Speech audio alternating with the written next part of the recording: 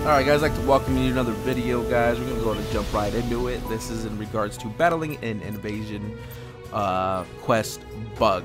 Well, if you guys skip it, you guys will more than likely mess it up if you skip one of the quests. And what it will do is it will lock you out, claiming your bonus. So the temporary fix to this, guys, is to actually go into your campaign quests and finish anything that has to do with Flavius Laboratory or invasions, everything, regardless if it's the same invasion or not. So once you guys get that done, you guys will actually be able to claim that bonus, you know, after you guys get it done.